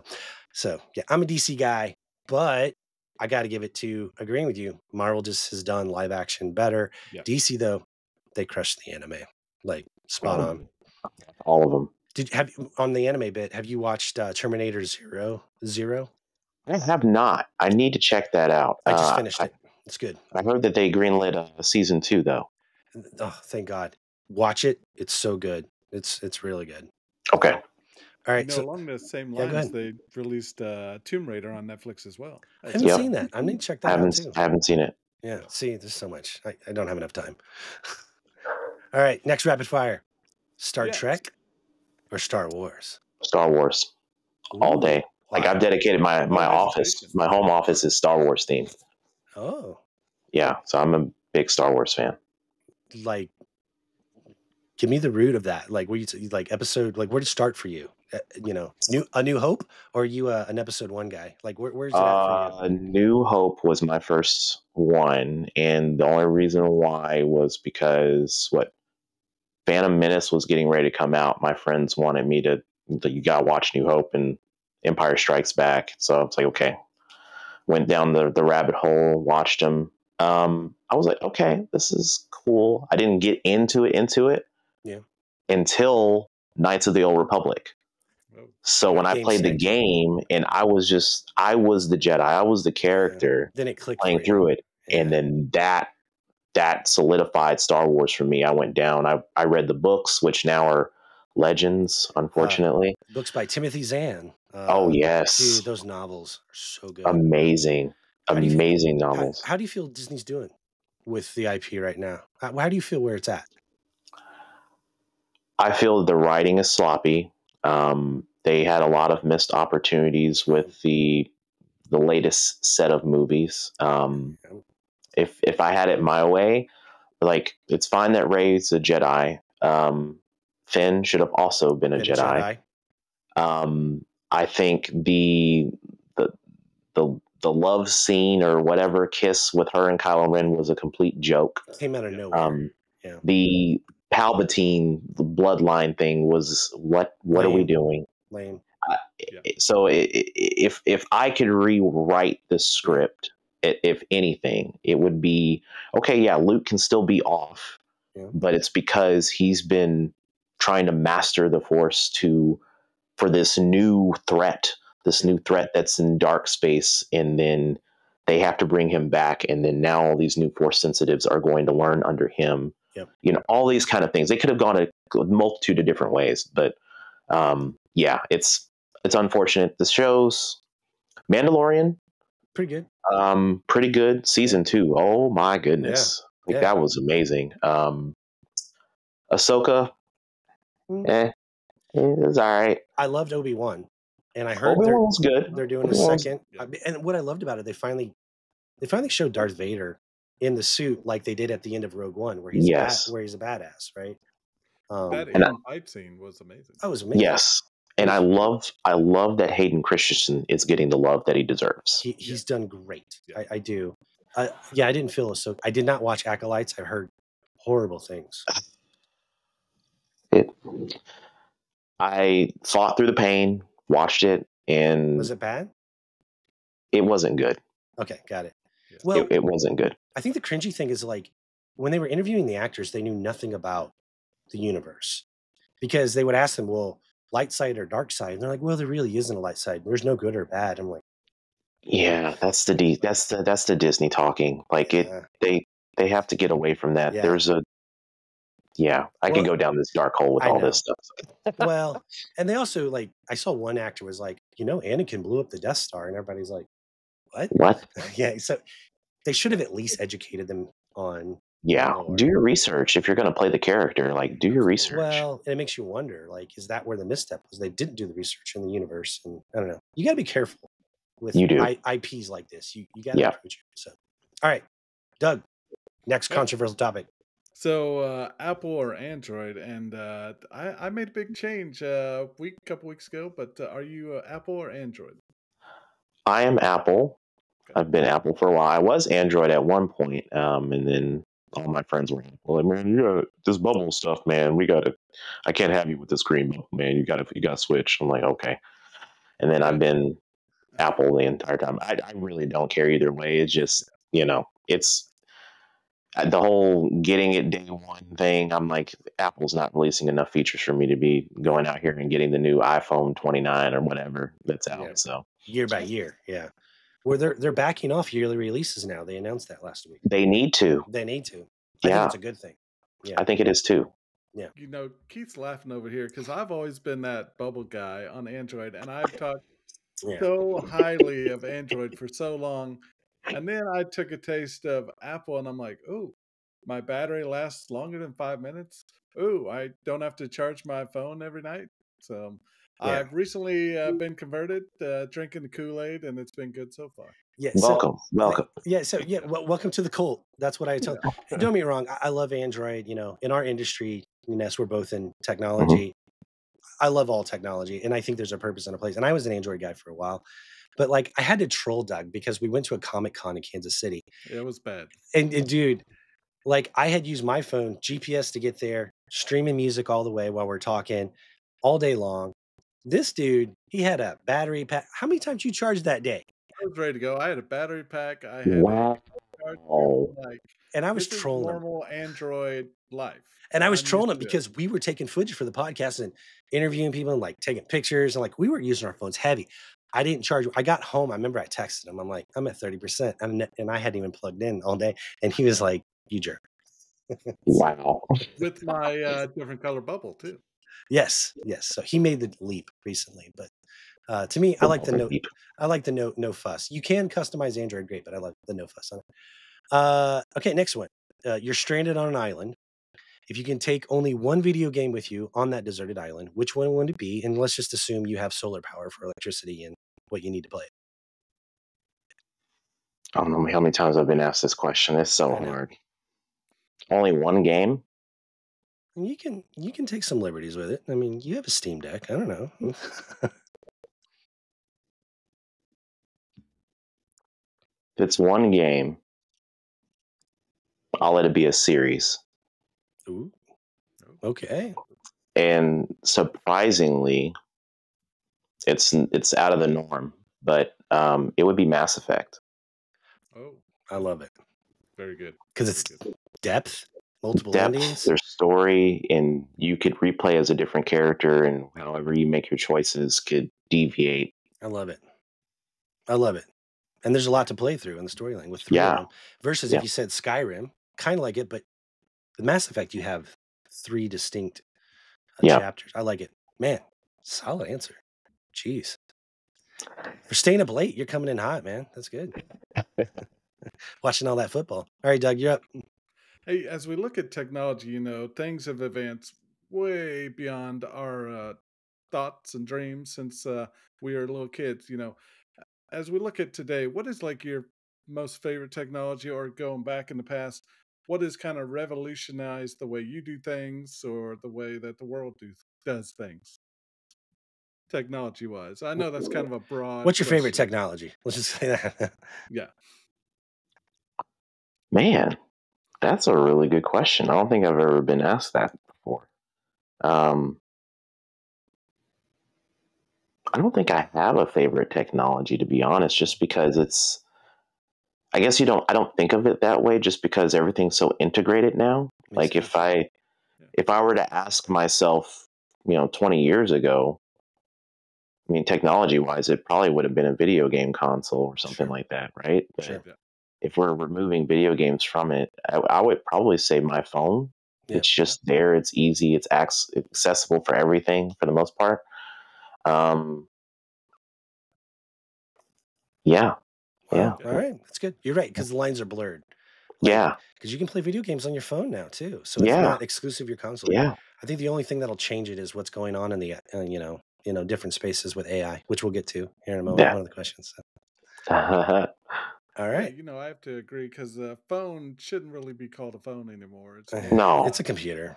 yeah. Yeah. My it really my is. wife calls my phone the tablet. Will you turn your tablet down? I'm like, why is it? Do you have a Pro Max? Is that why? I do. My And wife that's why says she the calls same it. thing. My wife too. She's like, put your iPad away, Keith. Put your iPad away. Yeah. But I'm old. I need bigger screen for my eyes. I'm the same. I'm the same way. I'm like, That's I me gotta too. have the bigger screen. I need to That's see right. it. I've been noticing my font size keeps going up every year. Mine too. Mine too.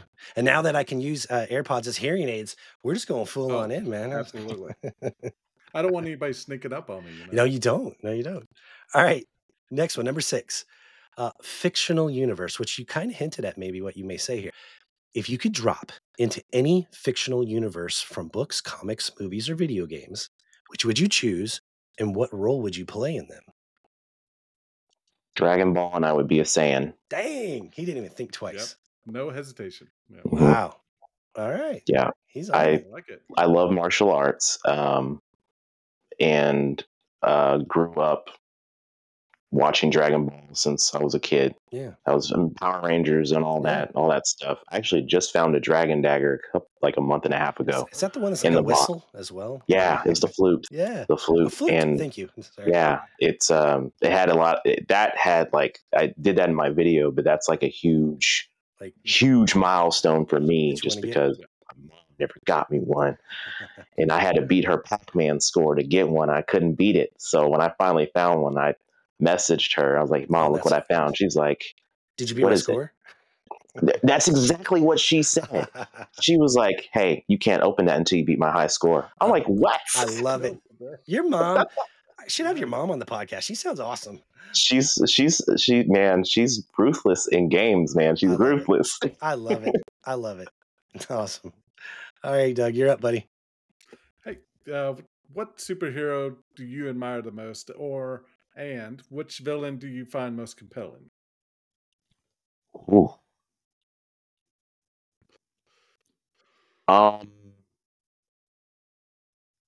Hero would be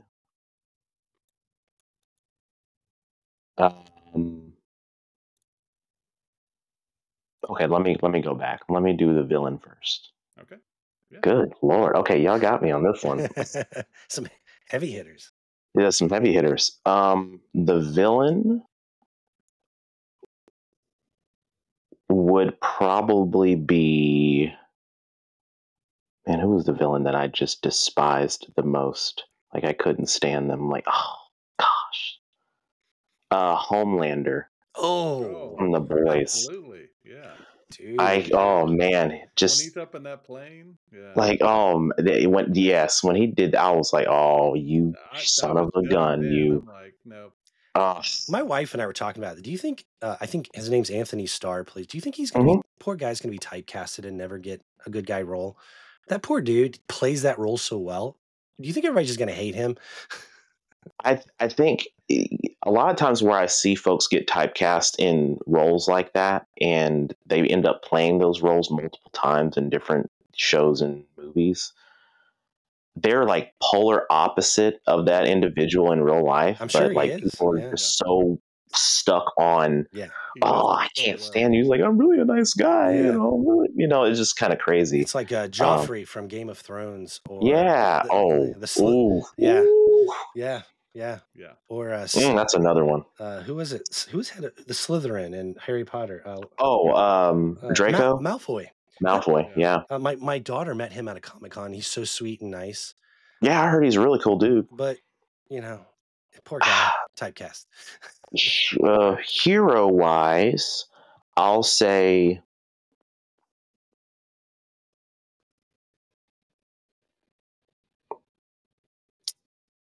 who was the one that really just put it all on the line? Gave it all up for everybody. I'm trying to think. I mean, I could say Superman, which Superman tends to resonate with me. And I would probably say I love Christopher Reeve's Superman a lot, but Henry Cavill's Superman, He's my boy. he was more, he's a gamer, down to earth, if you will, right? Yeah, I like. And the way the script was written, it was like, and in the fact that he had, like, at this point, spoiler alert, when Zod came to the planet, and then it was that choice. Family were Zod, and that scream, I felt that. I know. I'm like, the pain that he felt, like I had to take a life to save someone, and I was in a situation where I couldn't. And it was one of his. It was the last of his kind. And what it meant for him, I am truly alone now. Yes. And that, I don't know, like that, like I get goosebumps just talking about it, man. Like that right there is like, I had to sacrifice the last of my people to save the people that adopted me. And then I'm sworn to protect, but I'm also going against my principles of not killing anyone. It's just this huge, massive conflict, and that scream, that roar was like, oh my God. And then Lois comes in to embrace him. And it's just like, I know. And the thing is, Superman gets so much crap, but he's my boy because he is a god, and he could be, Homelander is what Superman could choose to be. Yes. Like, if you're a god and you can do anything. And that's why I love in the fighting series, the video games fighting series, where they have Superman bad. That's kind of the alternate world of that. I love that he chooses not to be. Yes. That is the true strength. I don't know. I love that. And then that scene in that movie, Man of Steel, so good. It's just such an amazing movie. Yep. I'm going to crush the moment, but I got to throw some love to my boy Jar Jar Binks. Oh, he's a. We'll move on. Never mind. Wait a minute. He's a Sith, right? I mean, we'll cut that out. No, no, you gotta leave that in. No, that stays. That stuff stays, man. All right. I think it's your turn. I'll be quiet for a little bit. Okay. All right, here we go. Number 8, artificial intelligence. What do you think the future of AI will be? Will it be Star Trek or Skynet? Skynet. Oh, God, really? I've been saying it for the longest time. The scary. Okay, so working in IT, and everyone's very low key about it. We hear it in everything, the marketing verbiage, all that stuff. Humans are the part of the equation that we can't equate the variable to. And what I mean by that is, like, we are our own worst enemies. Absolutely. Humans use technology. We become extremely lazy because of technology. We rely on technology for everything that we do now versus how it used to be. Now, I get it. Speeds everything down. It speeds everything, automation, all those things. We need those things. The problem is that we are dealing with a technological force that our brains can't fully comprehend the realm of what we're trying to approach. Yeah, we're going to have limiters and governors and blocks that are going to keep everything in lock. But when you start talking about a consciousness, a technological consciousness that's going to learn on its own thousands and thousands of times faster than human brain can or comprehend, to where it's learning its own languages. It's training its own algorithms to where it doesn't need human, intervention anymore. That scares me. Yeah. When And it's a black box and it reaches it's a beyond our understanding of yes, how it functions. yes. And it's not necessarily the companies out there, the good folks that are actually, building healthy, good AIs to help, us. It's the bad actors out there Yeah. that are utilizing the AI that I'm more frightened about, because those are the individuals that set something loose that can't be put back in the box. Mm. That's just my thought process. Maybe I'm too sci-fi, No. if you will, but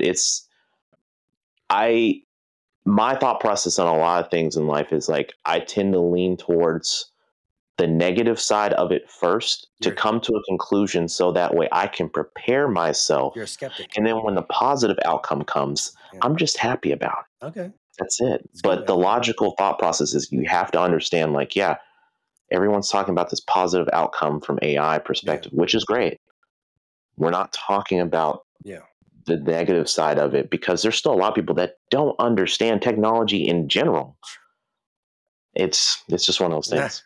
Doug, you understand more than you give yourself credit for. Don't raise your hand on that. What are you doing? You know, I've got two IT professionals here, and talking about AI, we've talked about AI a lot on the show for 2 seasons now.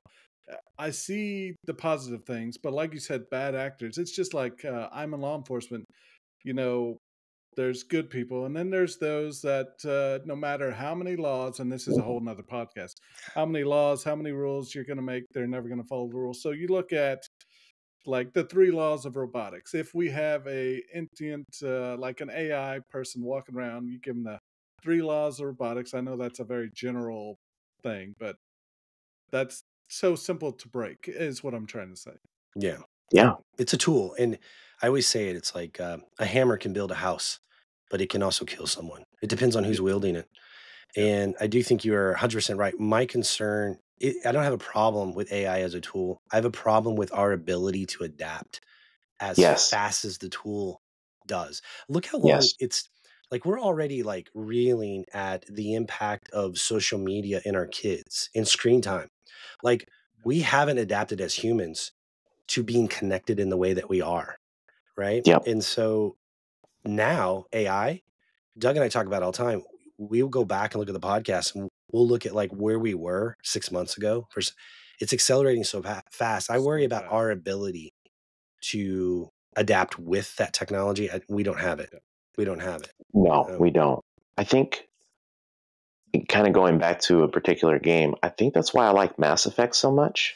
That's the fundamental question, isn't it? It's the fundamental question, right? Because, you're talking about, what, maybe a couple hundred years into the future, and the human race has utilized artificial intelligence in such a way that they've learned how to, space flight and travel and all these things. But the real basis of the story is there was already civilizations that had integrated AI, and it failed, and it destroyed their civilization, And because they didn't. Everything is in a constant reboot, to the point of the universe is secretly run by an artificial intelligence. Because it grew and it learned, and now it's trying to solve its own equation of, why do these beings live? Why it's trying to solve its own enigma of an equation. And I think that's just the deeper story of it. I mean, there's still some humanity in that game, but it's kind of cool, playing these games, looking at these movies, and reading these books. They all have a very similar approach on how they're bringing this doomsday kind of feel, but there is a baseline understanding to say, like, look, this stuff could happen. Maybe not in our lifetime. Like, where does not it lead? far-fetched, but it could happen. You ever Stories come from somewhere. You ever watch Black Mirror? Oh man, Black Mirror is so good. So It's a good. great show. But that's what a lot of those are cautionary tales about And where technology goes. Yeah. that's Black Mirror is only scary for those who actually understand that what you're looking Mhm. at is a literal mirror, Ugh. because that stuff can actually happen. Oh, Absolutely. many of them, and I remember my wife would say, like, "Is that?" I'm like, "Actually, we can do that Yeah, now." Like, I remember when I watched the episode, still stuck with me, was called Metalhead. It was all in black and white, and it was yeah, where the robots are like, yes, it's like those robot dogs that they've made at Boston Dynamics are chasing that person, and they're stuck in a tree, and it's solar powered, so the thing doesn't give up. It may go into arrest mode. Like, that is so legit today. yeah, Like, man, creepy, creepy stuff. very. So, man, good. That was a good one. Jeez. All right, Doug, number 9. As we look at video games having familiar sounds, 56K modems make beautiful sounds, takes us back to our childhood and stuff. Uh, Console boot up screens, so many consoles did it right. To kind of start you off, my favorite boot up screens, boot up sounds, animations would have to be the Dreamcast, where it Hmm. swirls around. And then, of course, the PS1. When we first turned on that PS1, PS2, the noise coming in. So for you, what just like, oh, yeah, this is it. This is the best kind of sound, brings me back to great memories? PlayStation. It's just Mm, that Yeah. PlayStation 1 and the PlayStation 2. yeah, Well, actually, no, PlayStation 1 all day. PlayStation 1 all day. Like, doo. yeah, Just a great sound. Yeah. yeah. It sends a chill down the back of your Oh, spine. Like, oh, I'm about to get into the game. Let's go. That's awesome. They were so good. I love those chime. I'd say The chimes are good. mine was and it was on the Sega CD. They did the choir that would sing Sega, but yeah. Yeah. they did it in different depending on the game. Sometimes like Sonic would do something different at the beginning of the game. Like they always changed the boot up, but they always had that Sega sound, whether it was a sports game or the Terminator game. I like the variants that they did on the Sega CD and that sound. I always thought that was kind of a cool take on it. Can Yeah. can I ask you Yeah. a fire question of myself to you too? Go ahead. Yeah, absolutely. Yeah.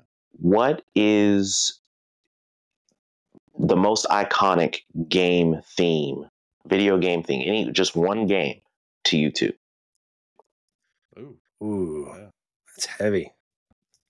Theme as in like a story trope or like an element The in song, gaming? the actual theme song. I'm Oh, sorry. you're talking Yeah, about music. yeah. Shoes. I That's think gonna take me a minute. okay, so you're gonna have to break it up into eras. So Yeah. to me, if you're gonna go retro, old school, you got to give it to the original Ness Mario song. To me, Okay. Mhm. if you're gonna lean into Final Fantasy when you get into that 90s with some of that Ooh, soundtrack. yep. If you're gonna go modern, I'm sorry, I have to do a mic drop with Skyrim and Jeremy Souls. Now I know there's controversy around Jeremy Soule, the composer, because he got in trouble with some stuff, but he may not be back for Elder Scrolls. The soundtrack to the Elder Scrolls series to me is just Mhm. absolutely gorgeous and epic. And that's hard to say because there's some really good ones out. Like Assassin's Creed has an amazing soundtrack. So I have to break it up into eras because I think it's hard to compare the Mario theme to like the soundtrack to Skyrim. Yeah. That's my take. Doug, what do you think? Okay.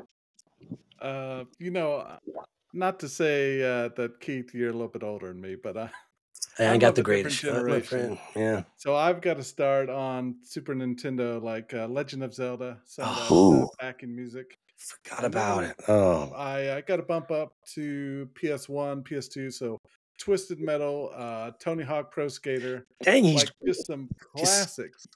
squashing me. I love And it. I'm moving ahead in modern times. Well, not modern times. Metal Gear Solid, amazing soundtrack all Oh throughout my the thing. gosh. I You forgot And all I got about one gotta of those. finish it mine. out with Skyrim. Skyrim, it's like a walking simulator, along with and you'll have to help me, Keith. The baby delivery, like he's on your chest.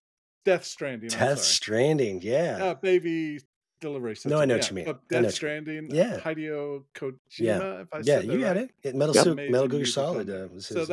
that's my travel through the generations there. Wow. Wow, Doug. Okay. Woo.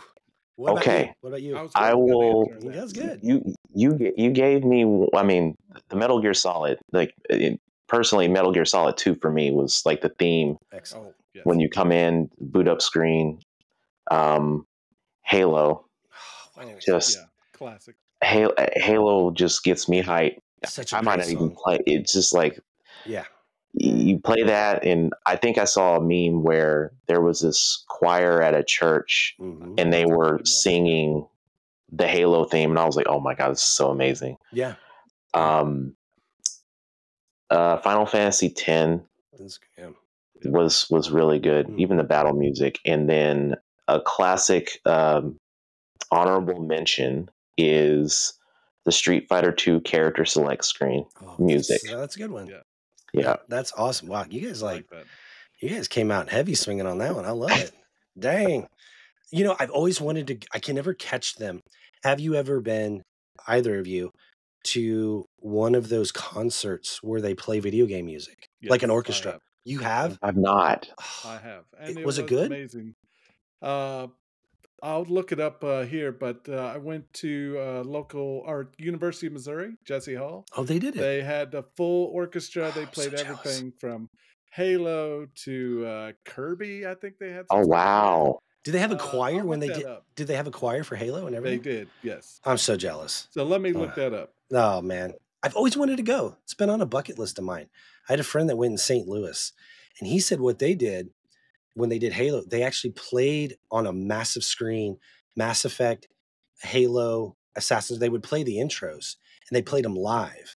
And so you're watching the game content while they're playing it live, like.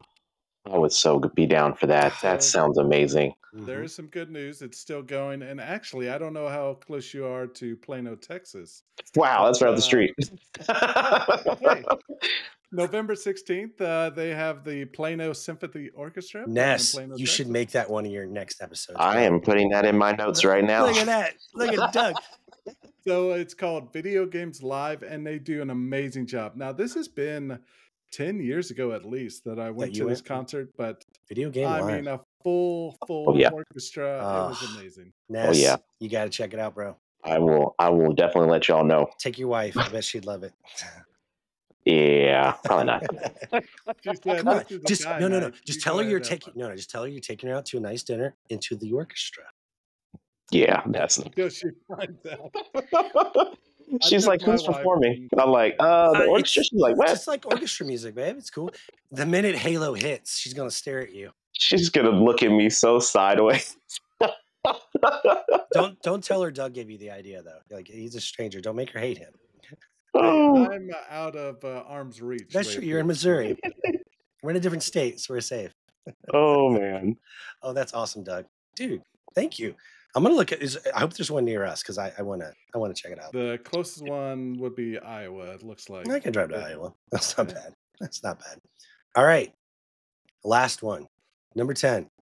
What personal superpower would you like to have, and why? Flying. Why? Just you know what movie kind of gave it to me? It was oh my god, now I can't remember it. It's on the tip of my tongue. Chronicle. Oh yeah.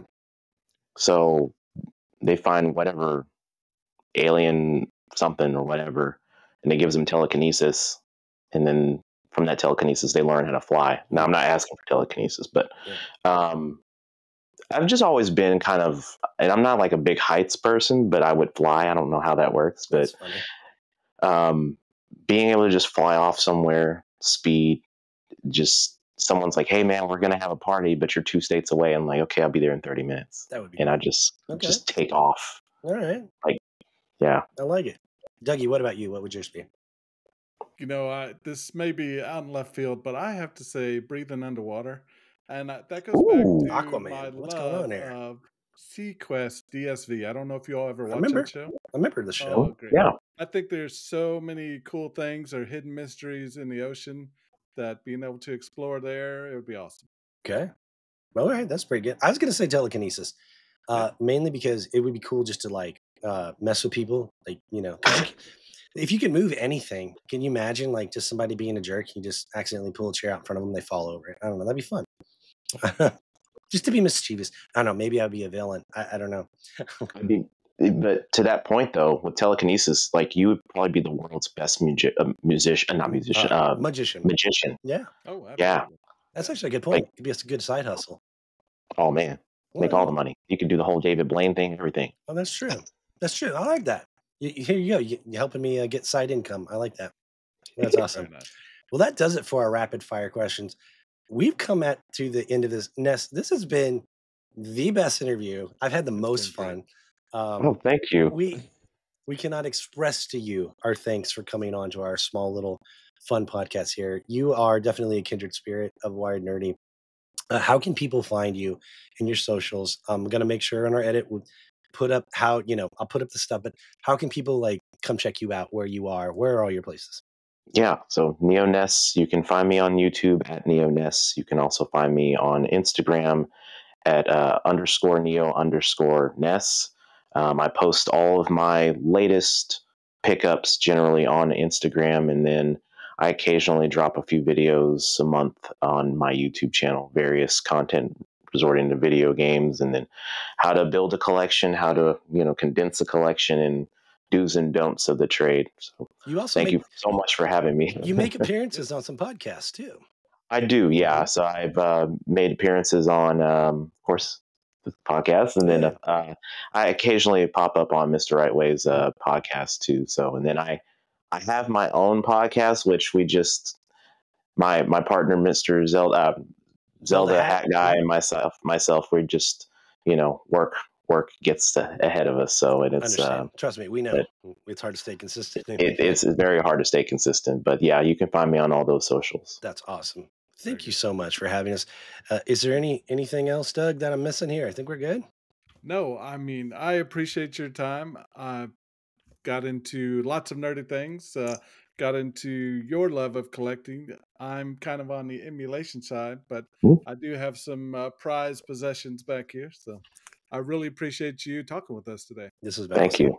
Yeah, thank you for being having me on the show. Thank you so much, Ness. And hopefully we can have you back. That would be awesome. Yeah, well, I'd love it. Thank you. It's a great conversation. All right. That rounds it out, everybody. Thank you for joining us. And we really appreciate this conversation. And you have a good one. We'll catch you next episode. Yep. See ya.